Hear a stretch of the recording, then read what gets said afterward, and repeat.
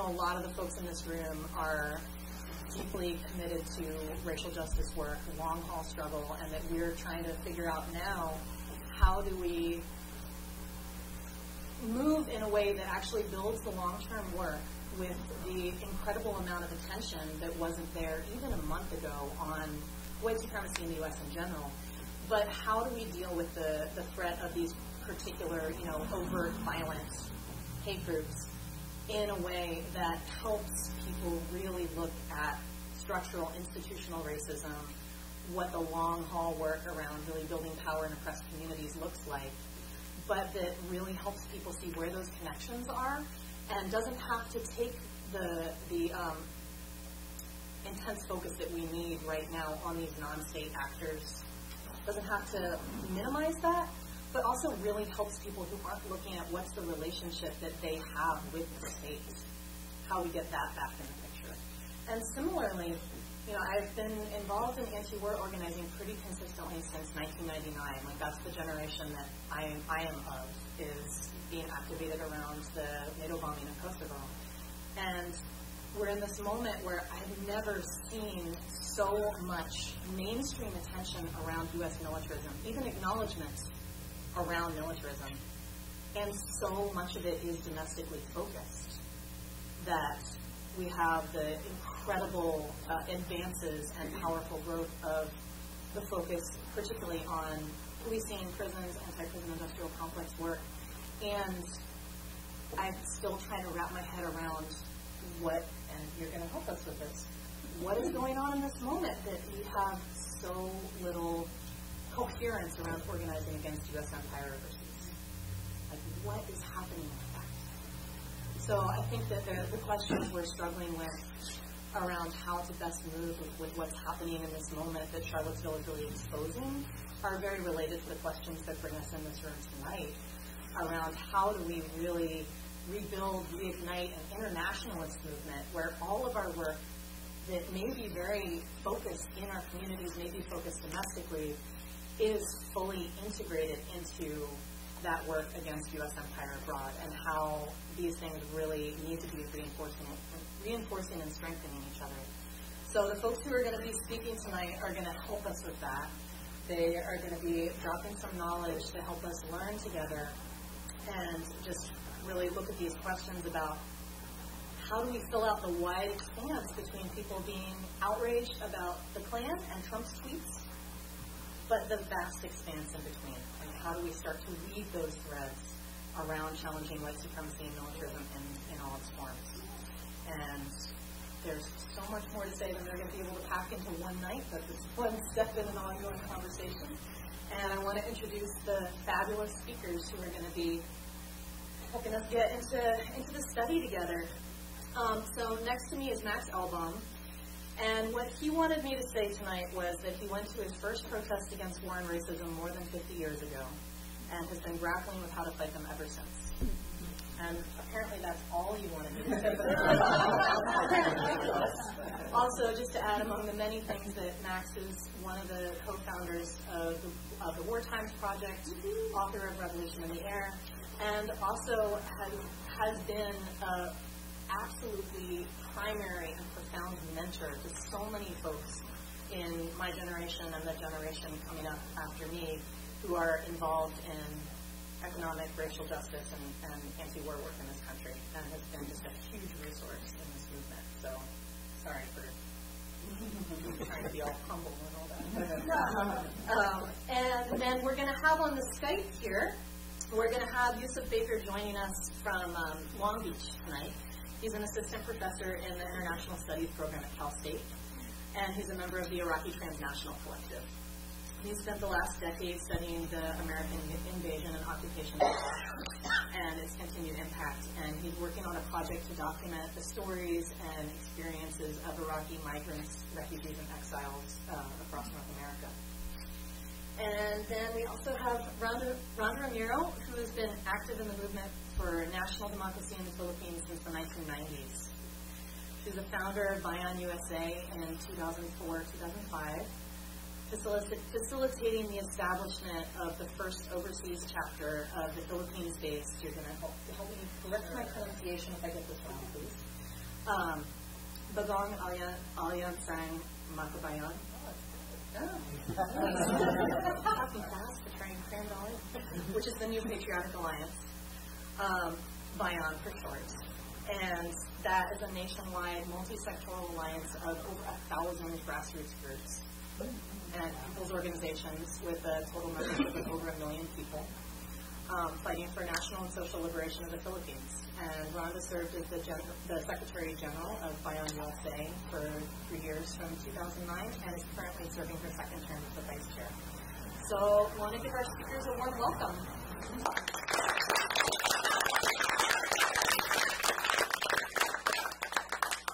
And we're going to start with you, Max. What I'm going to ask you to get into is just going off the condition that we're dealing with that since the high point of the movement, specifically against the Iraq War, that it's proven really difficult in this country to build a lasting anti-war movement against U.S. interventions and militarism, even though that has been continuing and expanding during this past decade plus. So some of this might be because activists have been deeply focused on what we call domestic issues. There's a lot of false binaries around domestic international. That's some of what we'll be getting into tonight. And also about how confusing things feel, even for those of us who are really trying to pay attention, stay connected, figure out how to orient. So, and we're in a different moment in this generation in terms of how we're relating to resistance forces, liberation forces in the countries that the U.S. is occupying. Different moment from the days when really powerful anti-imperialist movements were sweeping the globe and helping lead the left on the U.S. So, can you talk with us about some of the complexities of the current moment and what it might take to rebuild movements here against militarism and war in the U.S.? Any question? I'm going to start with some general ideas that I suspect everyone in this room shares. We're internationalists. We're opposed to the exploitation of workers in all countries of the world, and we're opposed to any people oppressing another people. And that's why on our banners, workers of the world unite, workers and oppressed peoples unite. We're also against militarism and war for two sets of reasons. First of all, war is tremendously destructive, and the people who suffer the most are always the most vulnerable: the poor, women, children, the elderly. And militarism breeds a mentality of repression, hierarchy, and all kinds of negativity. Also, another reason is because we're the majority.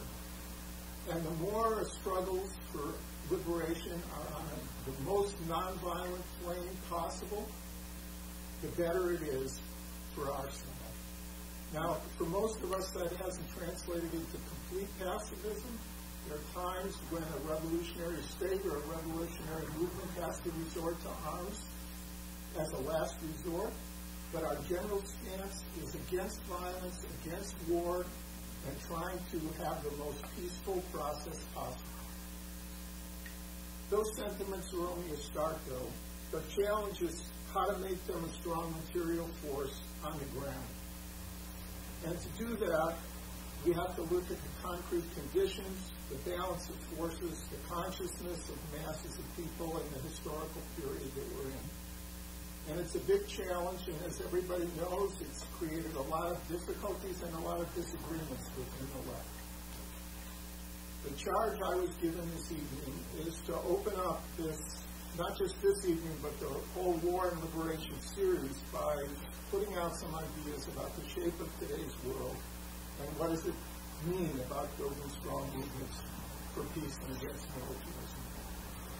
I'm going to approach that by talking about the difference between the world today and the world of the Cold War. I think that's an important way to angle into it, because even though this world today is so different from the Cold War world, most of the paradigms that we use on the left are carryovers from that period.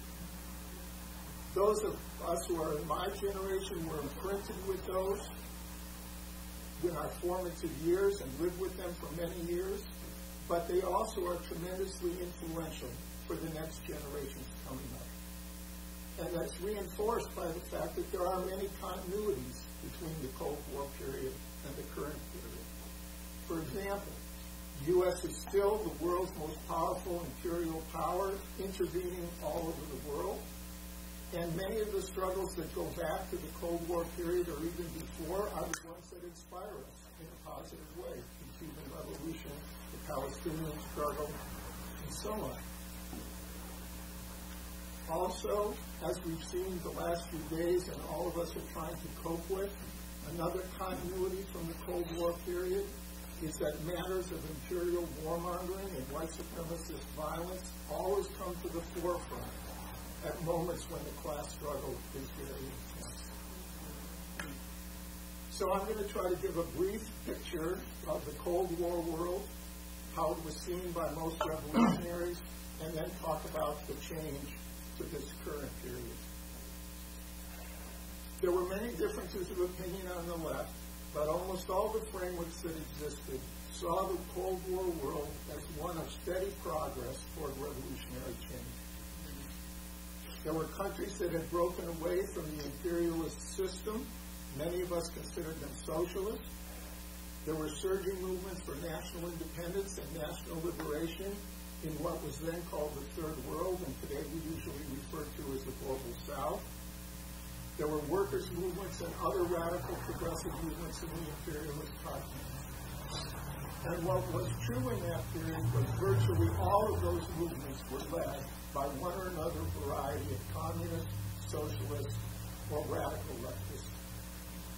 Of course, there were strains and conflicts within the left-led movement, but in general, they were aligned in what most of the left called the world revolutionary process, the global united front against U.S. imperialism, formulations like that. The left was the main force in the world opposed to imperialism, not just practically on the ground, but ideologically. By and large, that world was characterized by an ideological polarization between capitalist ideology, which presented itself as free enterprise and democracy, and socialist ideology. And the other outlooks that existed to try to explain the world were pushed to the margins. In the years the main character of wars during that period were counter-revolutionary wars fought by the empire against progressive national liberation and independence movements.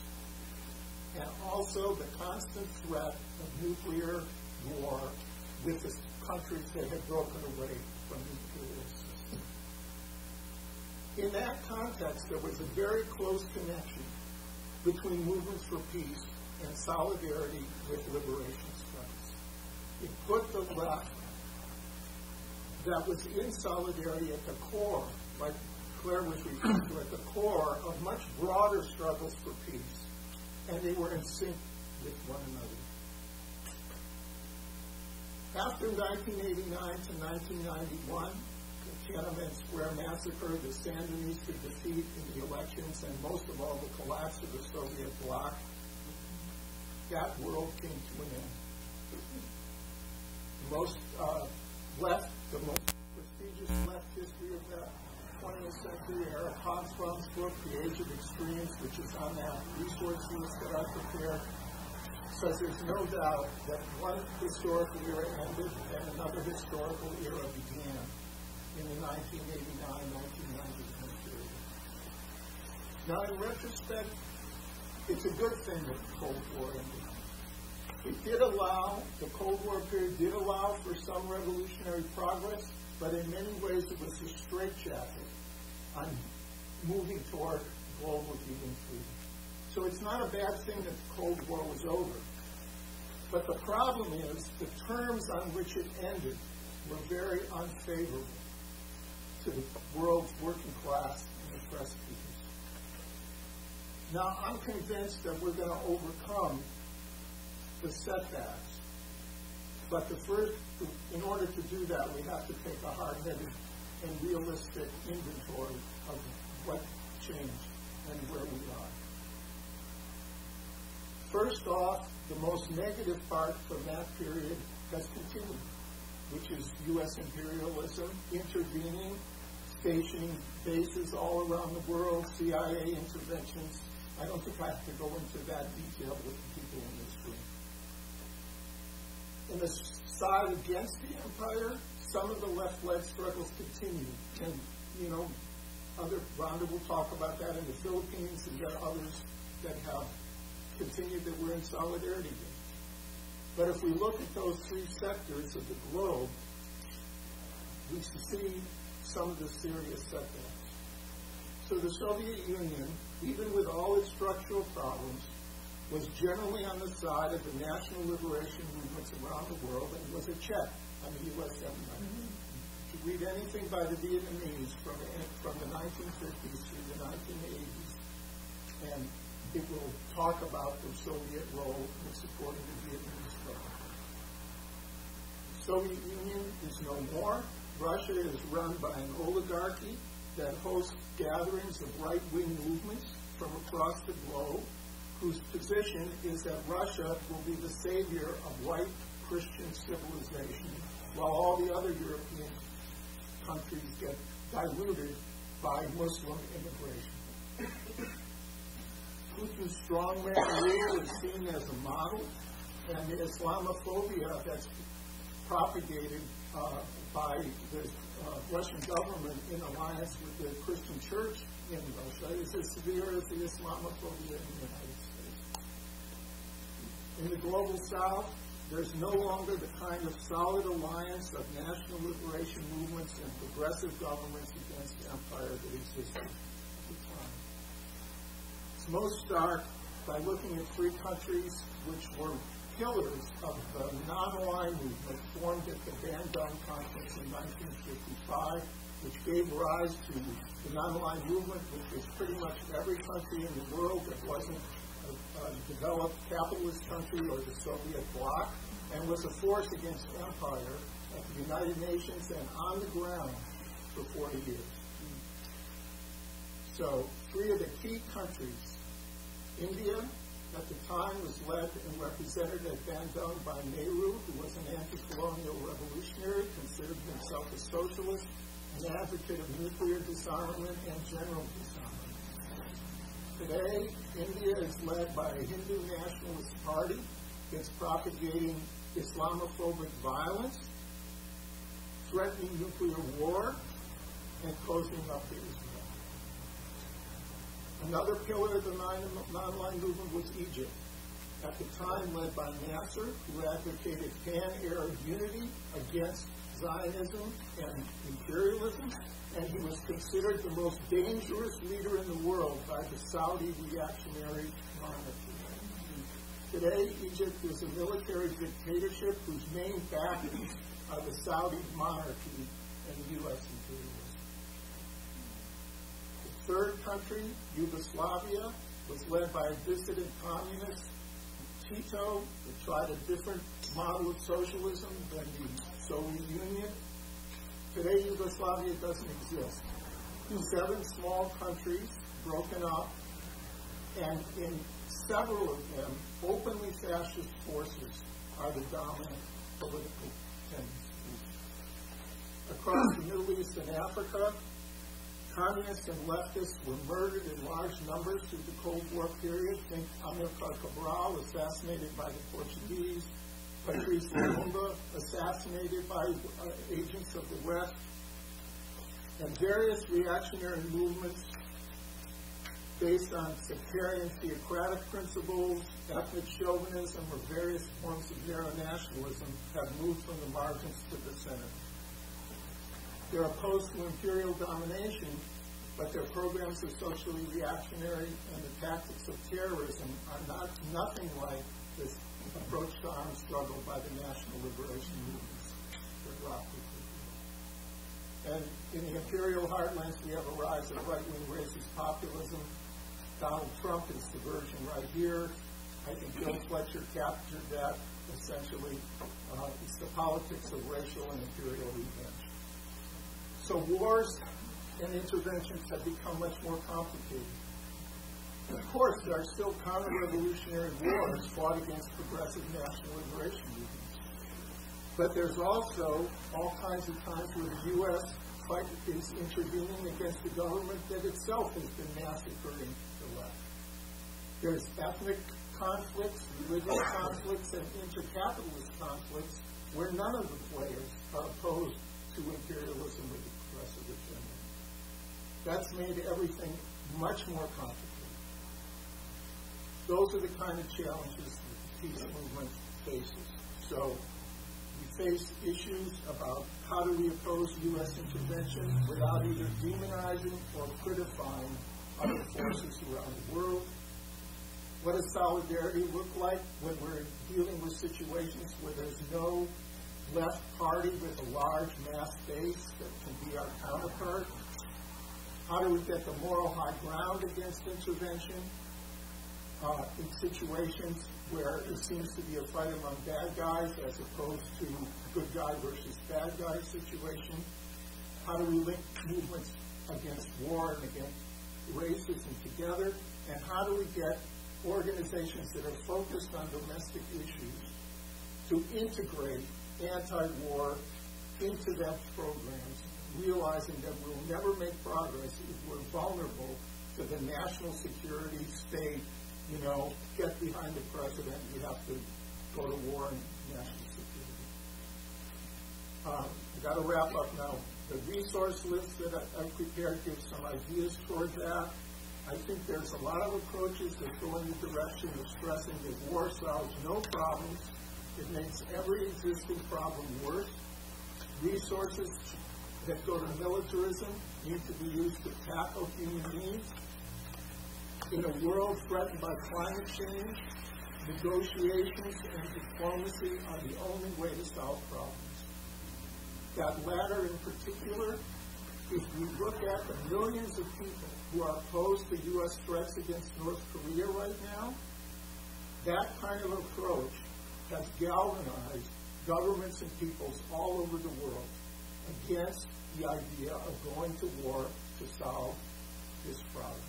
It's too dangerous in the modern world. That's what we have to work with, and there's tremendous potential there if we look the challenges in the face and take a long-haul approach figuring out how to tackle them.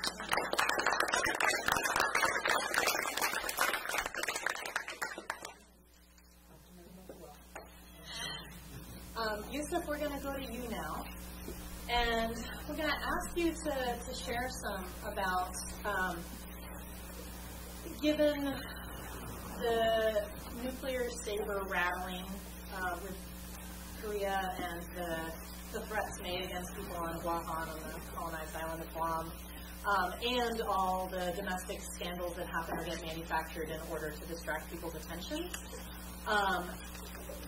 We want some help in really trying to think through what has been announced as the declaration of victory over Daesh, the Islamic State in Iraq, what has been put out as the fall of Mosul, at the same time that we have U.S. generals talking openly about the loosening of the rules of engagement and the increase of really indiscriminate killing. Just help us think through how we should understand this moment in relationship to the last 14 years of U.S. military engagement in Iraq, in the context also of the 16 years long occupation of Afghanistan and the other engagements and interventions in the region. What is most important for us to understand about war and then also about resistance struggles and how people are fighting back in the region? Can you hear us okay? I should have asked that first. Yes, no, I can hear you. I hope you all can hear me. Can you hear me back? Yeah, you're good. Okay, perfect. So first, let me just quickly thank the center and specifically Isaac and Rachel for putting on the panel and the series in general. And thank you all the folks that I can't see for being there and for putting up with me being there virtually. I really appreciate the opportunity to be in conversation with everybody and all the points that Max just brought up, or there's a lot to think about. So I really appreciate the opportunity to think through out loud with you all. So I'm going to answer maybe the question. I'm going to put out a lot of different points, just throw them out, and then maybe we could kind of dive into them more as we kind of move on, or if there's interest in it.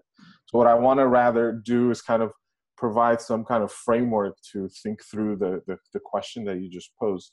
And I want to answer that by using maybe 4 different levels of analysis. That's levels of analysis both temporally and spatially to think through this. So I'm going to move from talking about zooming in all the way to Mosul and the recapture of Mosul, to then zoom out to talk about ISIS or Daesh in a regional faction and the emergence of them, to then talking about the role of the United States, and then ending with a few points on empire, liberalism, and white supremacy.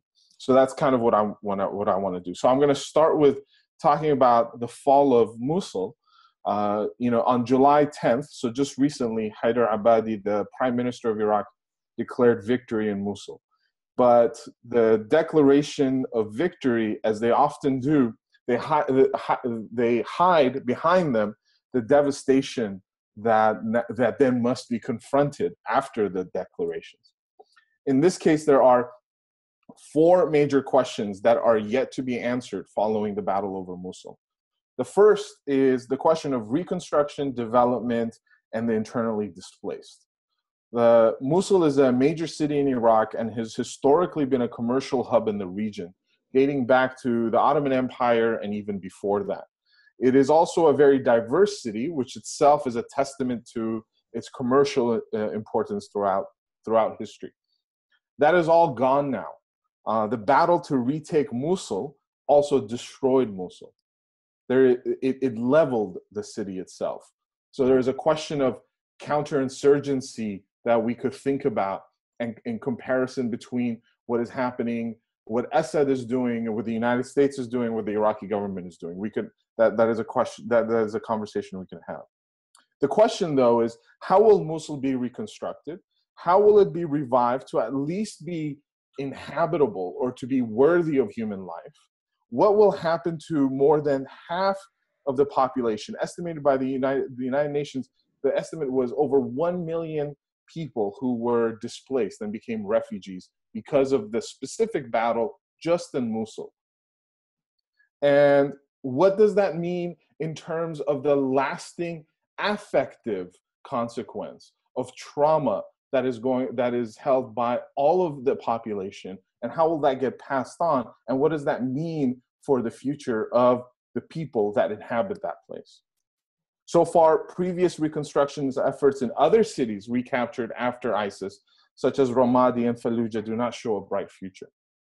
The second question is a question around popular mobilization units, or the paramilitary units that were created by different political factions in Iraq to fight ISIS. Popular mobilization units are paramilitary units created by different political factions to fight when the Iraqi military capacity had been undermined. These forces are loyal to their political factions and not necessarily to the central government. So then the question then is, what will be the relationship between the Iraqi military and police on the one hand and these forces on the other hand? Will political groups within Iraq relinquish control over arms and militias? The third question is a political battle between the central government of Iraq and the Kurdish regional government. One of the strongest, if not the strongest, fighting forces in Iraq is the Peshmerga forces, which are the military units of the Kurdish regional government. This government, the Kurdish regional government's conflict with the central Iraqi government in Baghdad has only escalated, especially with the emergence of ISIS on the one hand, and the economic downturn in Iraq due to the slump in oil prices. The fight against ISIS has further empowered the Peshmerga, and the KRG is holding a referendum on independence from Iraq. It's September 25th, which will only exacerbate the divisions and tensions within Iraq and also the region itself. And fourth, how how do you rebuild a state in Iraq that is competent and can unify the country? How and will the Iraqi central government be able to, for the first time in its short life since the invasion of Iraq, be able to be competent? The only way it could do that is to remove the sectarian nature of how its institutions were built and divvied up by the United States occupation. That is a tall challenge, since it will mean it has to confront and dismantle the legacy of America's presence in Iraq. So those are the 4 questions when we look at Mosul itself. So now, if we move beyond that, let's talk about ISIS, because what I just said assumes a victory over ISIS, which is not the case, as you mentioned. ISIS is still alive and is functioning in Iraq itself, still having control over large swaths of territory. So in order for us to understand the danger of ISIS, we must zoom out beyond Mosul. In order to do that, we must, I want to talk quickly about methodology, or how we come to understand groups such as ISIS. So imperialist and colonialist forces always clump up their enemies. There is, that is on one hand a rhetorical strategy involved in doing that. And on the other hand, it's because their enemies are never seen as human beings. They always lack history, materiality, and rationality. So as Edward Said mentions in Orientalism, the way that people are clumped up is they are denied the ability to change over time, and they are denied the ability to be different amongst each other. So by denying all those things, then you could clump up groupings of people all together all the time. And you're unable to distinguish between them and thus historicize them and to then truly understand what is happening. So if we try to undo the imperialist or colonialist methodological apparatus, what we must do in order to understand ISIS is to unclump it and to historicize it. So ISIS in Iraq, I would argue, is the coming together of 3 things. One is the breakaway factions from Al-Qaeda, which infiltrated Iraq after the bombing of Afghanistan in 2001. This was a small force. Second are the rebels in Syria. That is something new after in the past couple of years. And third is the former Iraqi military personnel who joined the insurgency, and later on they developed a tactical alliance with these Al-Qaeda fighters. So for example, the top 2 lieutenants of Abu Bakr al-Baghdadi during the takeover of Mosul were, the first one is Abu Ali al-Anbari, who was a major general in the army of Saddam Hussein and hails from Mosul itself, and Abu Muslim al-Turkmani, who was a lieutenant colonel in Saddam Hussein's military intelligence, who was killed in 2015. So those are kind of the groupings that came together that gave us the term ISIS. These groups, though, came together within a specific context. And those were 3 things. One was the tremendous disenchantment with the Iraqi government. 2 was the mismanagement and disenfranchisement of specific elite groups and popular groups during the American occupation itself. And third is the fluid money and intelligence network of Saudi Arabia and its Gulf allies, who are in a regional war against Iran and its allies on the one hand, and as well as pro-democratic and leftist social movements on the other. What I'm arguing is that ISIS or groups like it do not come about because of something inherent in the culture of the people that surround them. They do not arise because of religious texts, and no study of Quran, Islamic history, or Islamic jurisprudence could help us understand ISIS. Let me say that again, that no study of religious text, Quran, Islamic history, or Islamic jurisprudence could help us in any way, shape, or form understand ISIS, how it came about, or what it will do. Groups like it are political movements that emerge out of specific political and economic conditions that have been laid down over the years due to specific historical conditions, some of which I believe are the ones that Max laid out. In order to understand ISIS, we have to understand the aftermath of the Gulf War in 1991, the brutal siege laid on Iraq thereafter, and the 2003 invasion of Iraq. That is on the one hand. On the other hand, we need to understand the history of counterinsurgency that has been fought by the United States and its allied elites in the Middle East since the fall of the Ottoman Empire. This is a fight and a fight against the Third World Project, whose many visionaries and founders were in the Middle East themselves. One of whom was Abdul Karim Qasim, who was the leader of Iraq for 8 years, and who was then assassinated and killed by Ba'athist counter coup that was aided by the CIA itself.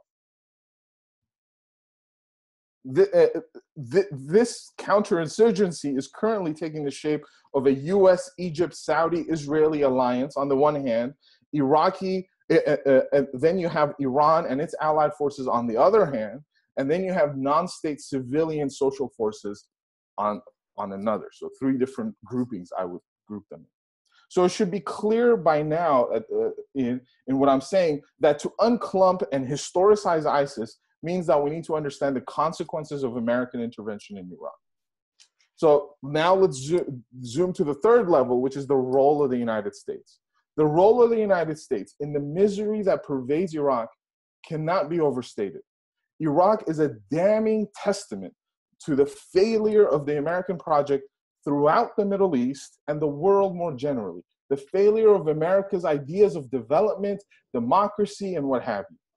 The United States is culpable and ought to be held to account for the tragedy we see in Iraq. Let me briefly mention 4 areas of failure for the American project. So I'm going to quickly just list them, and then we could come back to them. The first is a failure of reconstruction, and this has to do with neoliberal development models. The second is a failure of institution building. We could talk further about that. Third is the promotion of sectarianism. I argue that Paul Bremer and the US occupation were one of the most sectarian rulers of Iraq and continued the same sectarian culture of Saddam that they so bemoaned. And lastly, the breaking apart of the country. The cumulative effects of the failure of reconstruction, institution building, and the promotion of sectarianism has meant the breaking apart of Iraq as a country where we are observing one of the first experiences of partition in the 21st century, albeit a very drawn out one. So let me then end with talking quickly about empire, liberalism, and white supremacy. What Iraq was an experiment. It was an experiment where you attempt to prove your ideological position. The problem, though, was that this was an experiment done on an entire country with an entire people. An experiment where if it goes bad, you, relatively speaking, don't have to experience any other consequences, where the consequences of the experiment gone wrong will be shouldered by those that you experiment on. That's what the United States war makers were doing. Not only does the imperial country not have to suffer the consequences of its actions, it uses the devastation to further bolster its position and legitimate itself as an imperial power with altruistic missions throughout the world. So that the United States has to first get us to forget that it allied with the Ba'athists against the leftists and the left-wing nationalists, and allied with Saddam against Iran. It has to get you to forget about that and position itself as a police of world order, and based on that, it wages a war against Iraq in 1991. Then it has to get you to avert your eyes against the devastation it brought on Iraq and how it helped retain Saddam Hussein's power, while arguing that it is itself the prophet of democracy as it invades again in 2003. Now it tells you to avert your eyes again and forget about how it destroyed a country to get you to believe that ISIS is a menace that is organic to the region, and thus it has the legitimacy for all the violence it used in the past and the legitimacy for the forces that it will use in the future. Thus, liberal empires, such as the United States and the British before them, tell us not to look at their imperialist and colonialist devastations, but rather focus on the idea that they are the pinnacle of liberalism, of democracy, and of freedom. So even if you go back to Obama, he excuses everything that happens in Iraq over and over again based on the idea that we had good intentions. We wanted to bring democracy. We wanted to bring liberalism. And so then everything that it does is okay. And there is no imperialism in that because of what it does. Thus, they ask us to believe that the United States has a gift called liberalism that is both particular to it and universal at the same time, that it alone has the responsibility and authority to spread it to all those without it. You see, discursively, the way Iraq is talked about is the same way that colonizing First Nations were talked about under Manifest Destiny. So that's, for me, how white supremacy, American nationalism, and America's war on terror are related. Thank you. It's a lot to be taken in, even though it is still just such the tip of the iceberg.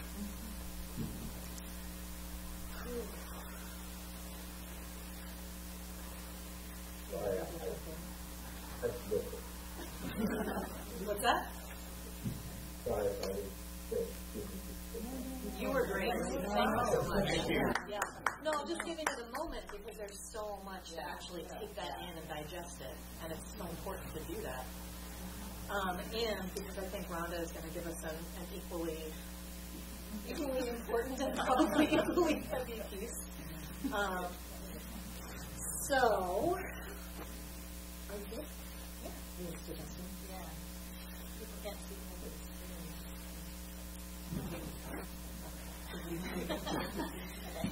Okay, so last week we had the situation. We had Rex Tillerson, who I don't want to call Secretary of State because I'm still in denial about a lot of his cabinet, being in the Philippines for this meeting where he was tying these comments about North Korea together to the ongoing security collaborations with different South Asian nations, and specifically talking about Daesh and counterinsurgency in the Philippines. How should we be understanding U.S. intervention across that whole spectrum, from the security collaborations and training right up to the direct military operations in this region of the world? And if you can also talk about how do we understand this as it relates to struggles for national liberation in the Philippines and beyond? Thanks, Claire, and thank you to Max and Yousef for your presentations as well, and your provocative questions to all of us about the challenges that we're grappling with today. My presentation connects to everything. I'm hoping it ends on the note of the second half of what this whole series is about, which is not the war part, but the resistance part. And so, just to give you that sneak preview, it'll end on the resistance part. So hopefully kind of an upbeat note. So this presentation here, thank you, Yousef, for sharing it on the screen.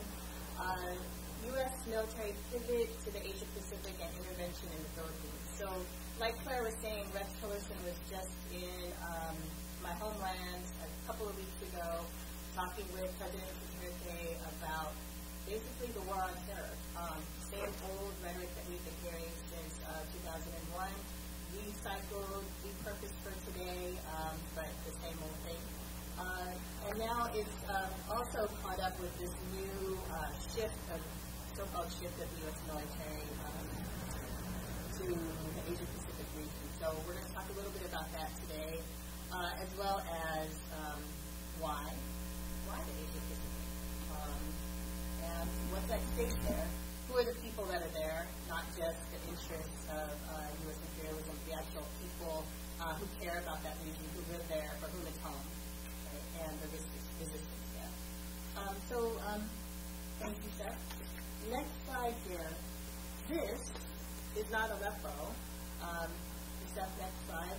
This is actually the Islamic city of Marawi in the Philippines. So if folks have been following, or maybe not, since May of this year, the government of the Philippines has been basically waging a war on our people in the southern island of Mindanao, which is considered a stronghold of Muslim extremists, that's what they call them. In this city, which is the city in the Philippines with the largest number of people who are considered moral and Islamic in the entire country. Since that time, a city of 400,000 people has become a ghost town. There's 400,000 people who are now refugees because of this war on a so-called Islamic State influenced or led terrorist group called the Militarism. Should sound familiar to folks in the room, as maybe not the Philippines case specific, but the same kind of excuse that the U.S. has used to go after people in other regions and to justify intervention in other countries. It's the same here in the Philippines. Now, this is being conducted by the Philippine government itself. But Yousef, if you go to the next slide, Rex Tillerson was just in the Philippines and saying, oh, you have a Islamic terrorist problem in your country? We're here to help. We're here to combat and pledge more support to Philippine government to get rid of this problem. Now, it's not new. So he may have just been there a couple of weeks ago, but roots can go back to 2002. So right after, I'm sure folks in this room remember September 11th, 2001, the Philippines was actually called the Second Front in the U.S. War on Terror.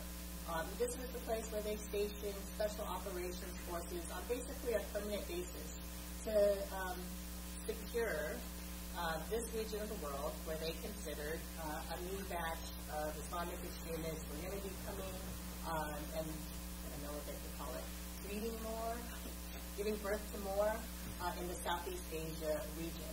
Indonesia was supposedly where they were going to be coming from, but then going to the Philippines to then do their training there and launch operations from there. So it became what was called the Second Front in this war on terror. So while that started in 2002 with these special operations forces under the guise of fighting the war on terror, that relationship has kind of gone through mostly like a solid thing. Philippine president after Philippine president since that time welcomed in the U.S. troops, allowed them in, allowed them to station there. Over the past year, anybody hear of Rodrigo Duterte? Yeah, he's in the news because he's Trump, right? So he, about a year ago, used to talk really big about taking the U.S. troops out and saying he didn't want the U.S. Military operating in the country anymore, not operating in the South where the U.S. had caused so many problems for over 100 years. But he's really backtracked since then. And now Duterte is actually saying, okay, you know, I won't put up a fuss if you want to bring the military back in. So Secretary of State and President Duterte just met a couple of weeks ago to talk about this. But it's not new. The Philippines has always actually been a priority for U.S. military intervention, as is a lot of places, right? So in this slide, we're talking about, there's a quote, sorry if it's very tiny there, from the Special Operations Command, saying that Special Operations Forces are the main effort for the U.S. against violent extremist organizations. Focused operations in Afghanistan, Syria, Iraq, Yemen, Somalia, Libya, across the Sahel of Africa, the Philippines, and Central and South America. So basically we say anywhere that Al-Qaeda or the Islamic State are to be found. So there's special operations forces across at least 80 countries and 8,000 of them all over. In the Philippines, there were generally stationed around 660 on basically a permanent basis, even though they would call it, we're not permanent here. They rotate. They rotate in and out 660 special operations forces in the southern island of Mindanao. Yousef, next slide, please. Thanks. And now there's some new plans for possibly another operation, just like they had launched in 2002. The next slide, please. But we're going to go back in time a little bit. So this is the past 2 weeks. But really, we should see it as part of a strategy that one of the most recent iterations of U.S. military strategy in the region, which is called the Pivot Toward Asia, which was actually announced in 2012 under President Obama. So it's not a new Trump thing. It's a carryover from Obama and actually conceived under the previous administration of Bush. So a long time in the making. This quote, I think, kind of sums it up. The U.S. is a Pacific power and we are here to stay, and that was actually something that President Obama said. Next slide, please. Thanks. So what is this Pacific pivot? So it's the Department of Defense plans, military strategy announced in 2012, where they plan to shift more attention, meaning more military attention, to protecting and expanding interests in the Asia-Pacific region. In a minute, I'll blow up this map so you can see it a little bit better. Really, I see it as a continuation of the whole U.S. imperialist project that began way back in 1898, when it first went to war with Spain for control of territories and acquired its first colonies in the Pacific. So the Philippines, Puerto Rico, and then later Cuba, Guam, Hawaii, and then actually even continued on into the middle of the last century with wars with Japan and Korea, and then into Indochina and Vietnam. So it's not really a new strategy, but it's a newfangled way to talk about U.S. protecting its interest in the region. What does it entail? They're talking about deploying 60% of their naval forces into the region, more of a U.S. military presence in the places that are on this map, Japan, Korea, Australia, even into Thailand. Now these are places where the U.S. has already been, but they're talking about flooding it even more. And so some of the biggest struggles in the region are against this new pivot toward increased militarization in the region. Next slide. Here's the map. You can see it a little bit better, right? So at the top there, folks know Okinawa is actually a military base. One island that's 60% of the island is all U.S. military bases. Having about 8% there. In Korea, building a new base on Jeju Island. The Philippines, now the U.S. bases were actually kicked out of the Philippines back in 1991, but they've returned. I'll talk a little bit more about the new way that the U.S. has brought back bases, which makes it not in violation of the Constitution of the Philippines. Guam remains a stronghold, more troops there, more in Australia, and then even into Thailand and some other places where they weren't really a stronghold before. Next slide, please. Okay. So then, why? All right. So, not any different from 20 years ago in 1898. It was about resources and expansion. It's about, I think this quote is kind of, the words out of their own mouth, right? So U.S. economic and security interests inextricably linked to the developments in the Arctic extending from the Western Pacific and East Asia into the Indian Ocean and South Asia, creating a mix of evolving challenges and opportunities. Accordingly, the U.S. military will continue to contribute to security globally, and we will, of necessity, rebalance toward the Asia-Pacific region. So it's not really about protecting or helping people in the region. It's about securing interests and interests related to U.S. markets, U.S. geopolitical interests. Can we have the next slide? So, why? What are some of the details on this? So there's, the region is home to 61% of the population, major markets for U.S. exports, 2/3 of U.S. agricultural exports, foreign direct investments are $23 billion worth. And then as we go into the whole jockeying with China, right, the new rising global imperial power, the Asia-Pacific region is key. And you have to have, or the U.S.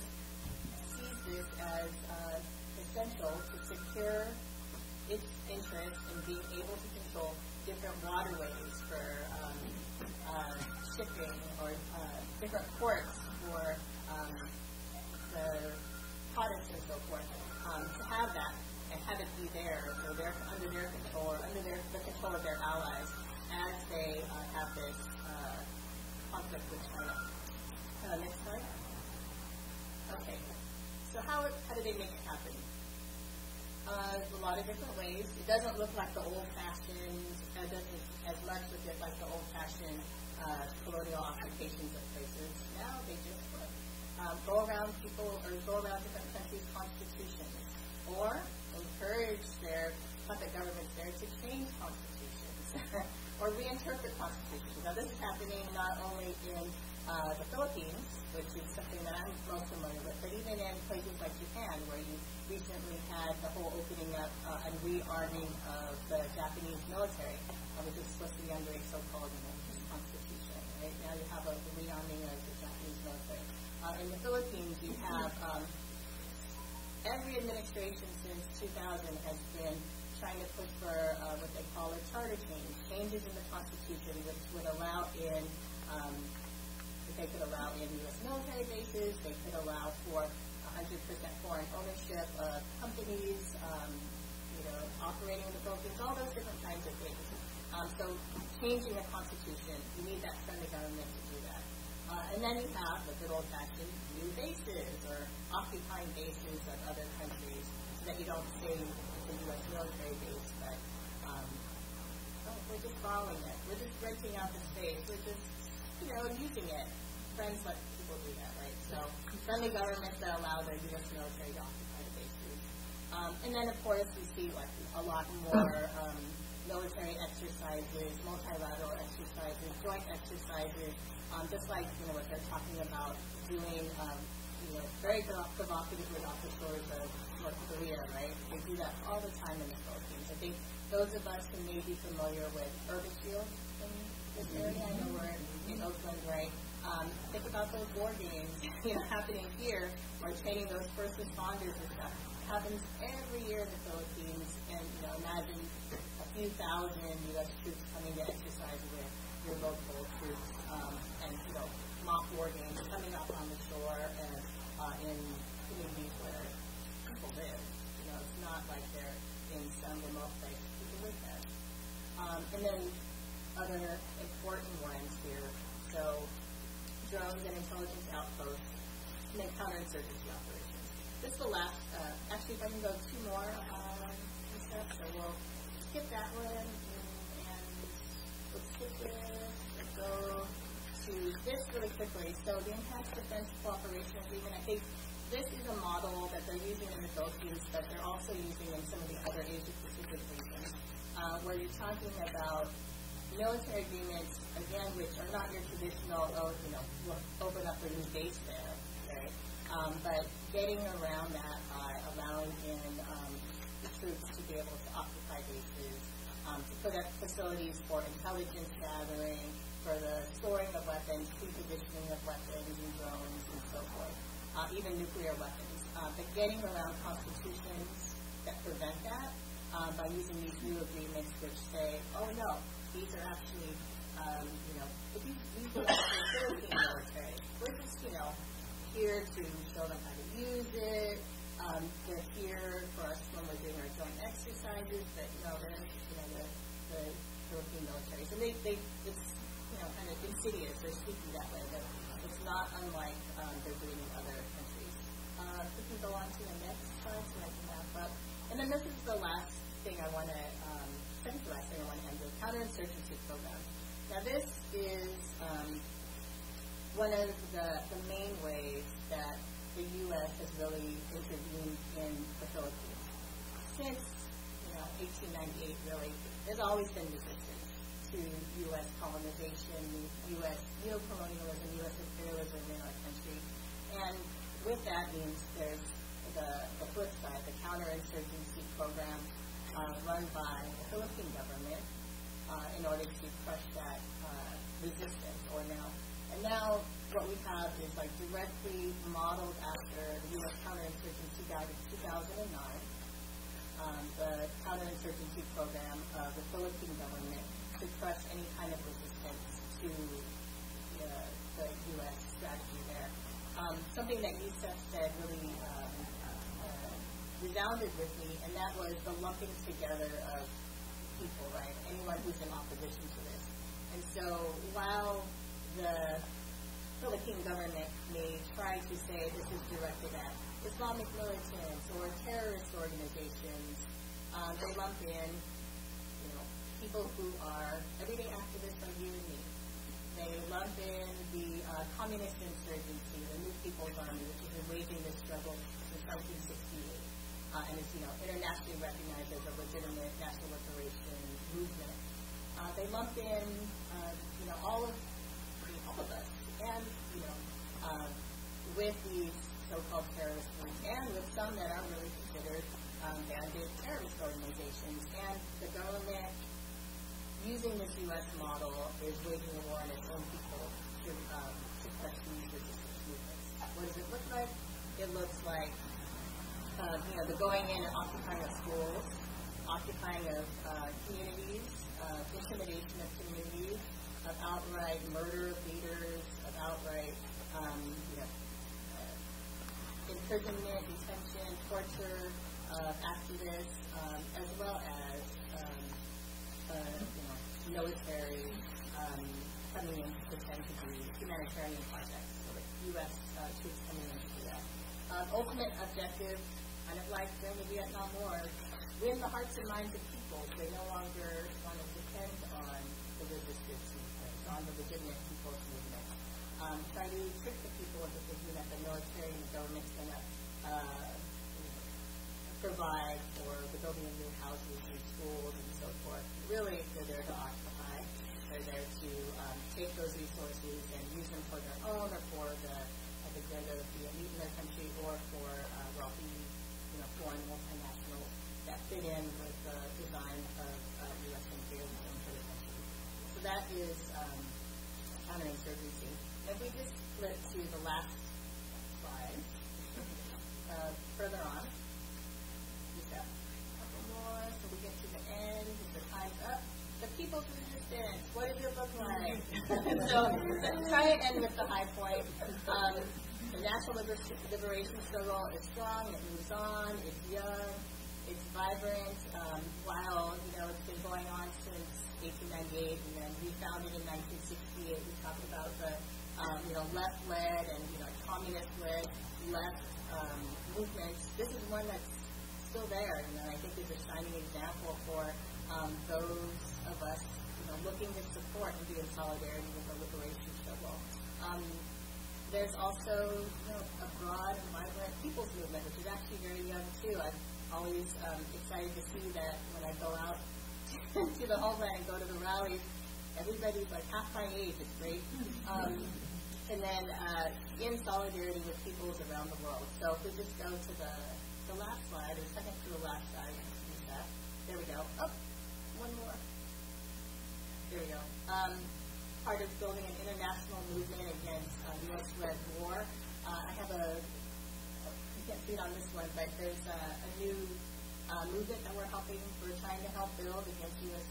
war and militarism, which we can talk about a little bit later, trying to link up with those people's struggles that are out there, small as they may be or large as they may be, to be that grassroots voice against militarism, coming from our own countries or wherever we may be, even if we are small, because we are out there, and it is us working together to build this movement, which will eventually topple the empire. So I want to end on that. Thank you.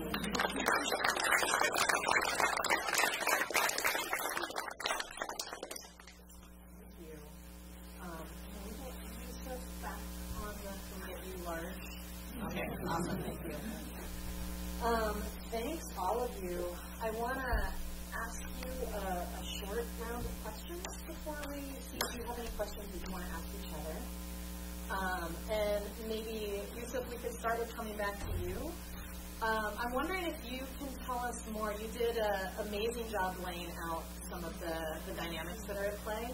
And if you could tell us more about what is the landscape of resistance and what Iraqi civil society, like how people are responding to this in a way that can help us think about how are we orienting to people's resistance. And then I'll tell you two what I'm thinking I want to ask you to, if you have a moment to sit on it. Max, I'm wondering if you could talk a little bit more about how our ability to organize against white supremacy here in the U.S. is strengthened by being anti-imperialist and by being practically internationalist, not just in our orientation or in our theory, but in our practice. And Rhonda, you started to get in there at the end around people's resistance, but I'm wondering if you want to share a little bit around What lessons are there from BAYAN around how do we build solidarity between different movements? And you were just starting to touch on linkage up between different struggles, but what would be helpful for us to be thinking about here from the really powerful work that has happened in that network? So you all get a minute to think. Yousef, you want to give us a couple minutes? I know there's a ton to say here, but what is most important for us to know to help us orient? Yeah, really quickly, the American invasion of Iraq and the occupation itself was quickly, there was they thought that they were going to be treated as liberators. And very quickly, the Iraqis said, okay, you kicked out Saddam, now get out. And there was demands for elections right away that the Americans didn't want to have. And they delayed elections a couple of times because they weren't ready to and did not to kind of build the political apparatus as they saw it fit before allowing elections to happen. You know, elections and control over elections and the way they happen are itself, I believe, and many times it can be used as a counterinsurgency mechanism. So just because you have elections doesn't mean you have democracy. It's the way it takes form, when it takes form, and how. So there was resistance from the very first moment. Now, today, I would say there are 4 different places that you could see resistance occurring and what everyday people are doing to resist. Actually, 5 different ways. And I say this with the disclaimer that the history of Iraq since 1958 has been the demise of consecutive governments, particularly the Ba'athist and even more so Saddam Hussein's regime, really worked hard to dismantle social organizations that were not incorporated within the state. So different left movements, different liberal movements, different Islamist movements were all undermined, pretty heavily and brutally repressed. So you're working, people are building from scraps in a way. So what you have now in Iraq is you have a small, very small kind of left movement. So the Communist Party of Iraq, which at a point was one of the largest communist parties in the region, in the Middle East, is still there, but it's very small and I would say marginal in some senses, but it exists. The second, you have liberal and secular forces that are a bit larger, concentrated in some of the major cities, and you see it amongst the intelligentsia and so forth. You also have many nonprofits and civil society organizations that have begun to prop up. And some of these categories that I'm saying blend into each other, of course. And these nonprofit or civil society NGOs are working hard to organize different communities. Then the fourth are the Islamist forces. And this is why I think it's really important not to clump up everything together. Islamism doesn't really explain anything as a term, but rather obfuscates.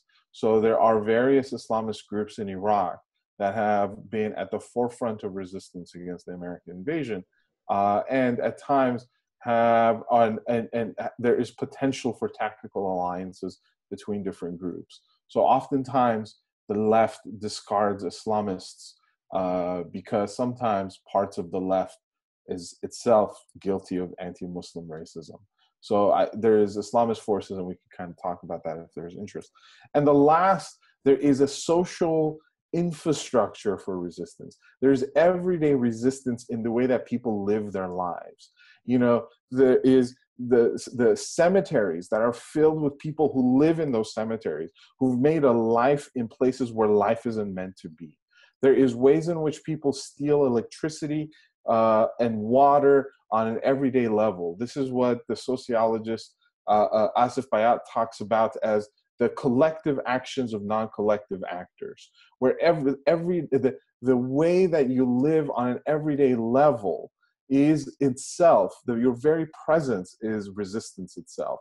And so that creates the social milieu, the social infrastructure where because of the conditions that you have to live in, there is intimate interdependencies and intimate intimacy between people that then allow itself to materialize when something happens that pushes against people, and it turns into actual resistance. And so you see ruptures throughout since 2003 of when that's happened. So the most recent one has been an ongoing protest movement since August of 2015 in Baghdad and other major cities in Iraq, where people every Friday, Islamists and non-Islamists, liberals and leftists, go out on the streets, and their simple demand is for a government that's competent and it's non-sectarian. And at one point, they even took over the parliament. And so these are the resistance forces that are trying to manage and trying to strategize in a context when there is militaries from regional governments, the United States, intelligence services operating, and just kind of a huge obstacles in their way, but they're there and fighting every single day.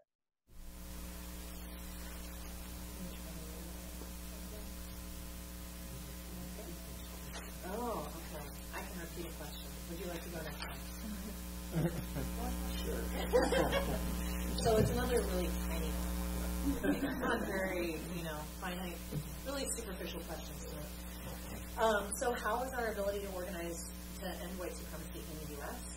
strengthened by being anti-imperialist and being functionally internationalist in our way? Well, back in the day, one of the slogans was that we were the majority of people in the world. People of color and oppressed people were the majority. And that was something that infused anti-war and anti-racist and general progressive movements, a tremendous sense of destiny and direction. That's still true, but it's harder to concretize, to make concrete. So the struggles against empire in the 20th century have always been intertwined with the struggle against global white supremacy. They've gone together, and it's resonated back and forth. So the Pan-African movement, the movement in the United States in the late 40s that helped lay the groundwork for the civil rights movement about taking, which the Panthers later picked up on, which was to take the oppression, racist oppression in the United States to the United Nations. Those kinds of struggles that linked that inspired people. Two other points. Both Yousef and Rhonda have mentioned the way that people get grouped and how important it is to unclump that. Racism is probably the number one way people get grouped. I mean, in the United States, it's all those dark-skinned people, the barbarians, are going to come and take over. And the more you can educate people and talk about the diversity of the human race as a positive strength, you're beginning to break down all those stereotypes that justify war.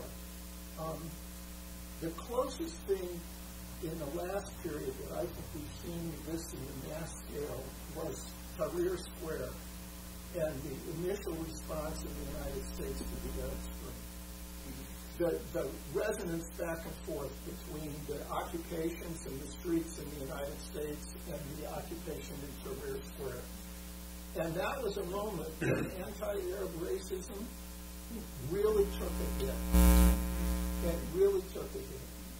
And what's so painful about the current moment is most people have forgotten it. It's gone. It's been overlaid with all these other things that have happened, wars, terrorism, and so on. And that brings me to the last point I'll make on this, which I think is relevant, although in an indirect sense. We have to work on a number of levels. There's the level of the mass struggle, which is absolutely urgent right now. building broad fronts against racism and war, building the broadest possible front against the madman that we now have in the White House. That's one level. But long range, we also have to rebuild the revolutionary left internationally. Because without that kind of direction, it's not going to be a reprise of the models of the Cold War era. It's going to be different. I don't know what it's going to be, but it's going to be different. I think the development on the level of the revolutionary left that can give people a sense of how you move from one stage to another stage, that the future is embodied in the present. Otherwise, without that, the revolutionaries, it just sort of hangs. We're for revolution, and there's no real connection between that and the immediate tasks of revolt. And that hurts the immediate struggles, and it really burns people out, because we're not going to win in a short time. Rhonda made the point, we've been fighting in the Philippines since 1898. People have been fighting here since 1620. So it's not going to be over real soon. You need a revolutionary left to embody the future in the present, and that can talk about what you can do at this stage to move things to the next stage. So we have to work on both of those levels. It's very difficult, but I think unless we are somewhat successful on both of those levels, make some headway, I think it's going to be very difficult in terms of the struggle against racism, white supremacy, and imperialism, and all the struggles.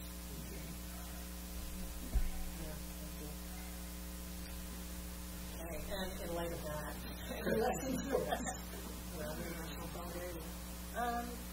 I think for us, we think about staying true to principles while also being flexible on tactics. And I talked about international solidarity as a secondary point, but the left, and I've been saying like the revolutionary left in the Philippines and the communist left in the Philippines, there's still that commitment to the armed struggle, to the raising the struggle in the countryside where the majority of the people are, to the principles of Marxism, Leninism, Maoism, so, and party-led. So it still holds true. There's also a really vibrant above-ground mass movement, which engages even in electoral politics, which has, fought for the peace talks between the revolutionaries and the sitting government. So it's not a monolithic left. It even talked about tactical alliance with the president of the Philippines while he was still kind of posturing as an anti-imperialist, of course. Things have changed, since in the past year. But the need to, have your principles, know what you're fighting for, stick to the vision for what you have, what you want, freedom for the country, national democracy, but still have the flexibility in the way you wage that struggle. It's not like it was, maybe 60 years ago when it was really like all or none. It was only, the underground movement or only the popular mass movement. It's, that whole vibrant mix and what it needs to be. And then, solidarity has always been a part of that. And I think one of the things that BAYAN has been engaging in even more lately is these different formations, both in the region, so in the Asia Pacific with our comrades in Korea, in Japan, even in Taiwan and other parts around bases specifically, around U.S. militarism in the region specifically, also about food security, the way island nations are being affected by global warming, way that nations that are under occupation and war are facing famine. So we're part of these different multilateral alliances which work on specific issues. So there's those very concrete projects of solidarity. And then there's broader international alliances which take on a number of different issues, which can be both local issues but seen in that international frame. which we talk about a little bit more later if people want to know more, or even that last slide around the resist U.S.-led war movement is an effort to try and build that kind of international solidarity on big issues. Unfortunately, there was a time conflict that the local group Hello Organized Bay Area Koreans were having an important event there on time. They were going to try to send some folks here, and I imagine that it is accessible to get a little information from them, probably on the internet or over Facebook, and that'll be a webinar that hopefully is going to have more information for us around how to be in better solidarity with folks around Korea. So let's take a couple questions at a time, and then we'll let the panelists go to town on how you want to respond to those. And since we have a lot of amazing folks in the room, and I know you all have practice at keeping your questions really turned into beautiful, shining little nuggets. This is a good place to keep practicing that. So let's take a few at a time. What are you thinking? What do you want to hear more of from the panelists? I'll try to keep it short. I have actually 3 questions. Trump just tweeted a false story about Kurds in the Philippines, and I'm wondering what your comments are about this new attack on terrorism, which really was referencing a genocide in the Philippines 100 years ago. To Yousef, you talked about the 3 different sections that evolved into ISIS.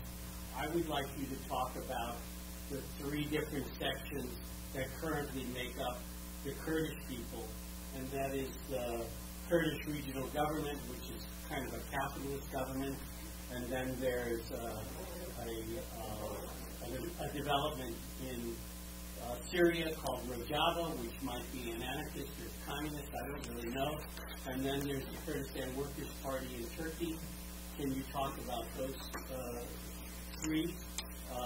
Countering how you split up ISIS. And then finally for Max, Susan and I just came back from Chicago. We were in Chicago at the Democratic Socialists of America convention, where 1,000 socialists stood up and sang the International together. You referenced the left and the need for the development of the left. What do you think about this development where this little socialist group went from 6,000 people 2 years ago to now 25,000 paid-up members right now? Let's take a couple more questions. And I want to particularly encourage you, if you're someone who doesn't tend to ask questions in Q&As like this, and if what you have is even a little fragmented or half developed, that's fine. Put out half a question too. Yeah. My question is about how the death of neoliberalism and sort of a heightened moment of critique of global capitalism within this country and around the world can be capitalized on because I don't want the fascists to have it, right? And I think that we're seeing a huge critique of like a globalist, the this, the that, the global elite. So corporate culture and corporate critiques of corporate culture and global capitalism are high. How can we, in the U.S., shift from this bullshit race war to a class war? And that sort of speaks to the last question around democratic socialism. How do we turn that, and how can that be international?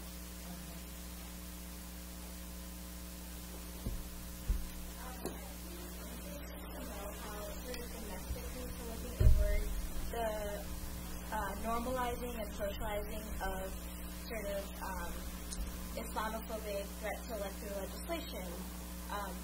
Can you not? Sorry, your hand is going. Well, Claire, can you after I ask it, can you summarize it for him? I'm trying to forget. You want to come up closer and speak? Just the like normalizing of and socializing of our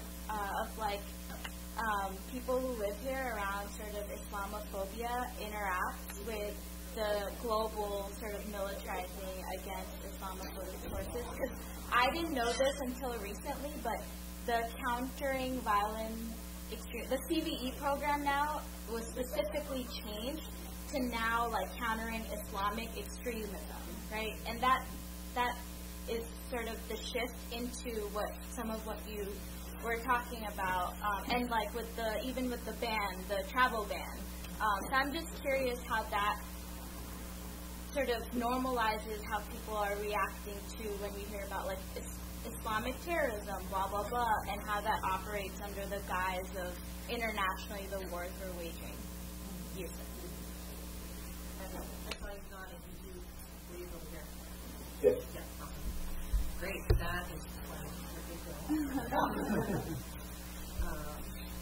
Someone wants to jump in first.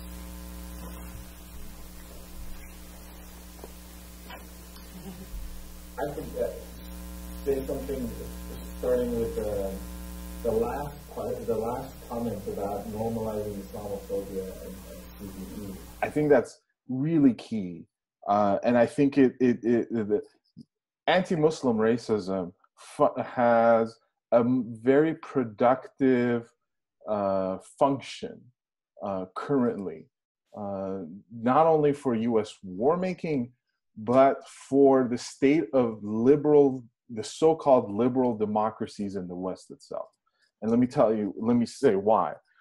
The liberal state, with the advent of neoliberalism, is no longer able to provide the very services that it provided to the people who it included within it. So liberalism and the liberal state, the West itself, there always included some people and excluded others. It excluded, and the borders of the West have been always bloody. Whether those are people it colonized and imperialized on outside of its borders, or people within it. So within the United States, the First Nations weren't part of the liberal state. Black folks weren't part of the United States. Thus, they were outside of the services that the liberal state was able to give them. Now, it no longer is able to give any of that.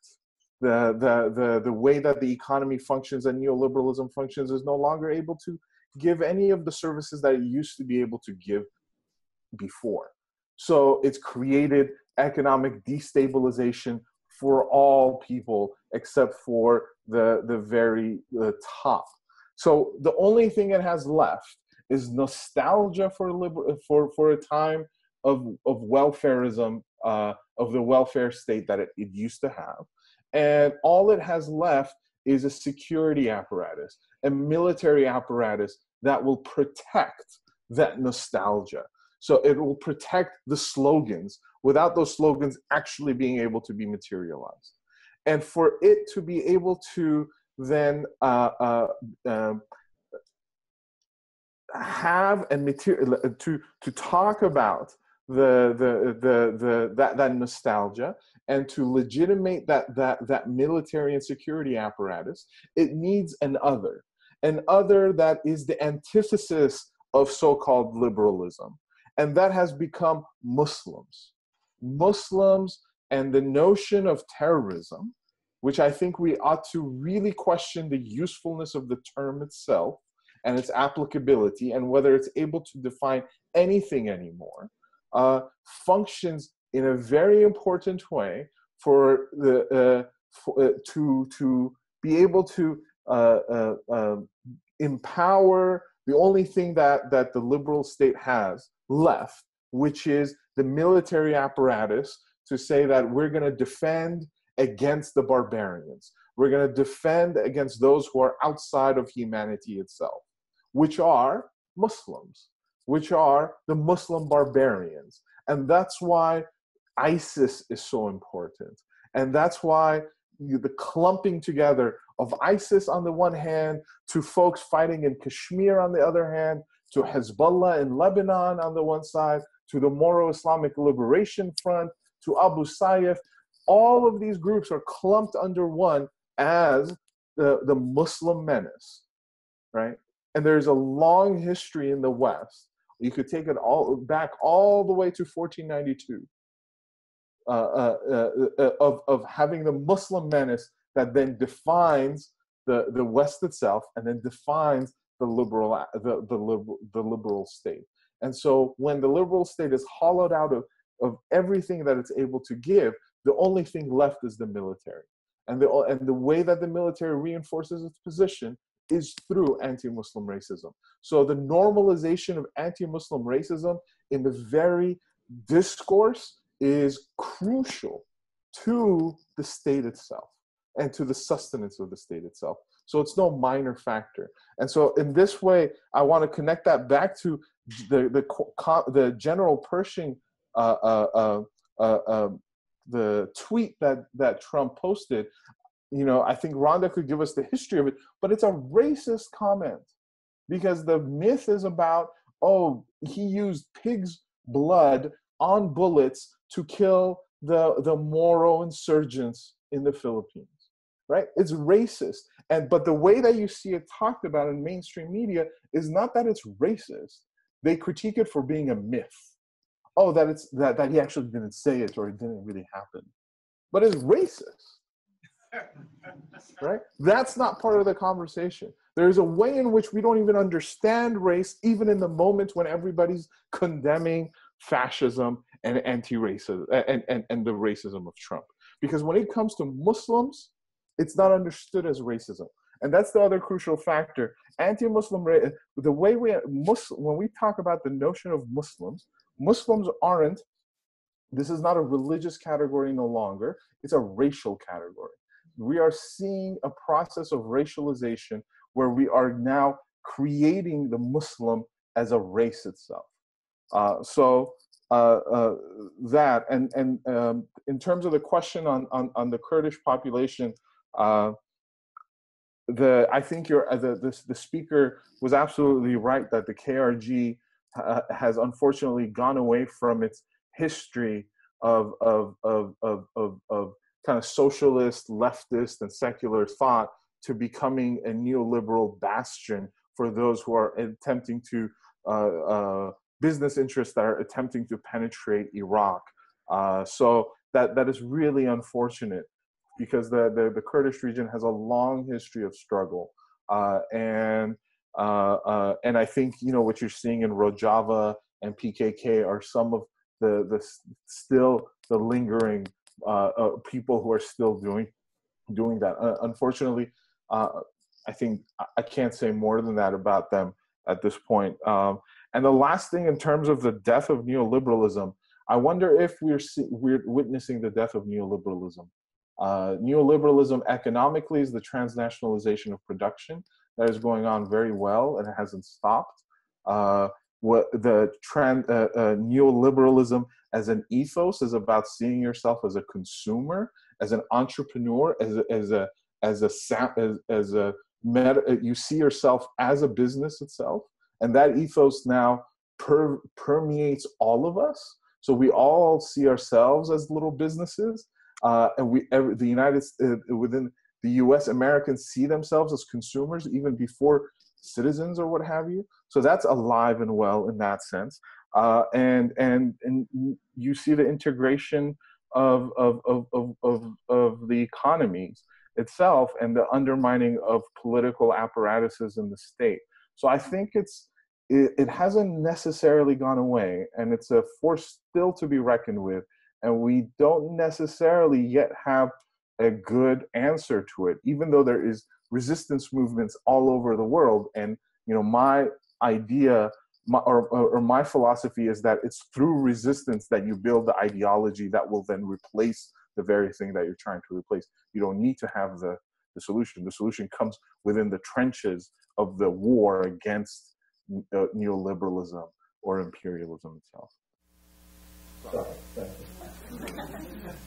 Maybe picking up on that last part on the death of neoliberalism, I think the person who asked saying that that's actually being touted, but it's not really happening, just like you said. And I think that part of what we need to do is actually unmask it and show how, like, okay, so Trump is saying no more TPP FTA, but it's just an enter into bilateral trade agreements with different countries, right, which will have all the elements there and probably even more oppressive for people in those countries and then even workers here, right? So I think being able to expose those kinds of things so that the right doesn't have the opportunity to say, oh yeah, look at this great champion who is fighting against neoliberalism or fighting against what the same thing that the 99% have been saying they want, right? Because he's not. He's just going to entrench it and do it in a different way. And then I think on that point on the normalization of the Islamophobia, it's definitely, not even just in this country or not just in Europe, but we see it alive and well in the Philippines, and that's how you have this whole, new threats of new U.S. Military operations there under the guise of fighting Islamic extremists, right? And so I think one of the solidarity things that is inspiring there, though, is alliance building, coalition building to try and not fall into that divide and conquer strategy. There's something called the Moral Christian People's Alliance. There's different alliances between like the indigenous people who are also in those same territories, as well as the Moral people, as well as the, I believe, Roman Catholic people of the country, in different alliances to say we're not falling for it, and we're going to try and unite people who are people of faith. So I think, in this country, definitely a role to play for people in the faith sector in helping to bridge those kind of divides, developing those kind of coalitions against the divide tactics, which is, ultimately, I think that's what the Islamophobia is, divide and rule kind of a tactic. And then, the Trump tweet, you can look at a statement he wrote about it, and it's racist, it falls into, again, like, building up the argument for why now is there needed, more U.S. military intervention in the country. We weren't able to defeat those barbarians back then, or those moral people back then, or the Islamic extremists of the 1900s. So we should do it now. Raise the pathway for that. I think the world's in a very dangerous moment. I think there is a tremendous amount of discontent all over the world with the existing political structures. But the forms that is taking are not always to our liking. I think there's a tremendous sentiment that the two great projects of the 20th century that promised a better life, liberal capitalism and socialism, people are disillusioned with both. Now, we didn't go through socialism here in the United States, but if you look globally, we have to face up to the fact that there's millions of people out there across the whole, what was the Soviet bloc and China, who think socialism failed. Ordinary people, not talking about ideologues. That is a real sentiment out there. And there's also a tremendous amount of sentiment that the capitalist order has failed. When you have that situation, it's ripe territory for demagogues, nationalists, chauvinists, all kinds of people like that who are well-funded to jump into those ideological spaces and build reactionary movements. There are some places where that's not as prominent as others. Like Rhonda said, in the Philippines there's a left-led resistance. In some places in Latin America there is. But on a global scale, we're in a good bit of trouble on this. And it will take a while to rebuild the credibility of the left project in many people's eyes. It's a generational thing also. The generation that's the most disillusioned and went through that experience will be gone, and a new generation comes up. We have an opportunity to create a new model. Now, that's not going to happen in some very short time. It's going to take a while. The DSA point, it's tremendous that DSA has grown so rapidly, and that there are so many people who are in the United States and around the world moving to the left. But it's not going to turn overnight into a new model of socialism that is going to have credibility with millions and millions of people in time for us to stave off the disasters that are staring us right in the face. So, in the United States, for instance, neoliberalism has a lot to bear for the rise of Trump. It's created conditions where so many people are discontent. But the fight right now in the United States, what's happening out there is Trump versus the resistance. It's not neoliberalism versus socialism. And we have to interact with that front. First of all, for that front to succeed, and defeat the racist, this is racist and imperial revenge. People read the polls the last 3 days. Trump, the political class, and the CEOs are deserting Trump. Republicans are giving him 80% approval. And the majority in the latest poll disapproves of taking down Confederate monuments. So defeating that reactionary on the level of winning that fight, that's a tough fight right there. Revolutionaries have to be in the midst of that fight and play a leading role in it. That's one way we gain our credibility, by contributing to what millions of people see as the most urgent thing facing them right now. And then we need some kind of intermediate program. It's not going to go from Trumpism to socialism. So, my nominee, if you want to toss out an idea, is third Reconstruction.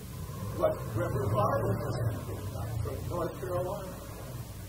It has a whole bunch of advantages. It's an intermediate program. It taps into American history, and it puts the Black freedom movement at the center.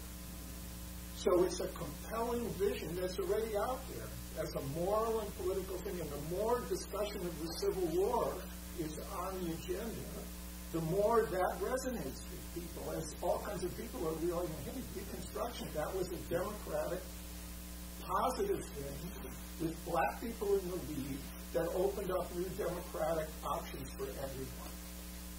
That's something people can grab onto, and you can talk about with some roots in American history. It's a lot more concrete for people and can be made more concrete than socialism right now. That doesn't mean we should stop talking about socialism, but if we're looking at something that's going to be a major platform to fight on right now, I think that's a better choice. And then socialists, we need a conversation as we develop that, which is going on within DSA and all the other groups. Everybody left of center has grown. So I think we can do that. And then just a lesson. I think the biggest mistake that leftists have made for a long time, and I've made it myself, God knows how many times, is to overestimate our strength relative to the other side.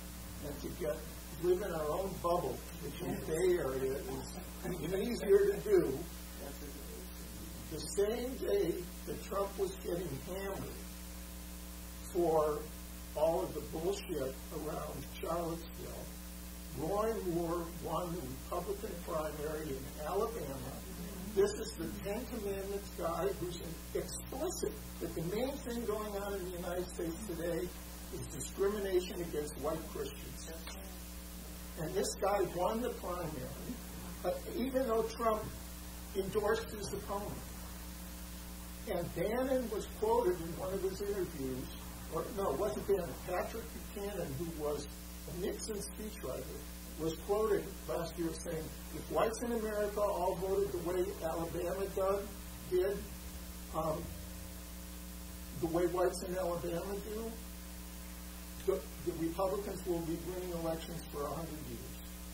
So I'm just saying, it's great that the left has grown. That's the raw material for moving forward. But we should not overestimate our strength. It is going to be an uphill fight. Not one Republican has resigned. Not one person in the cabinet, in the administration, not one congressperson has done anything. They've issued statements, I'm troubled.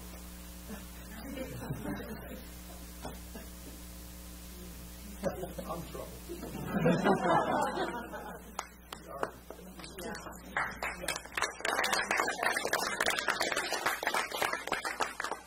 And I don't mean to contradict Max's last point. I'm not overestimating our strength, but I also want us to both look around at each other and not only orient to the front, but also feel who is outside this room and be constantly regrounding ourselves in the fact that we are actually still a majority.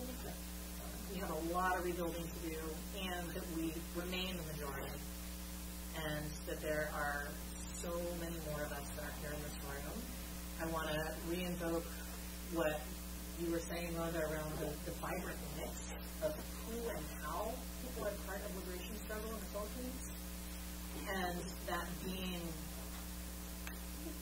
perhaps one of the really inspiring examples of a microcosm of what that kind of will look like around the globe, but that is also part of what we're working on.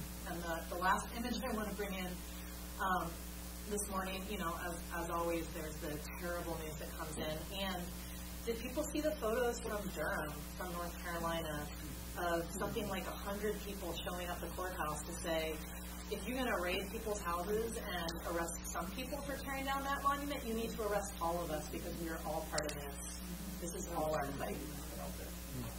So really looking to where people are taking those actions that may be small in terms of numbers, may be localized, and that those are the building blocks for what we are rebuilding, and that is happening.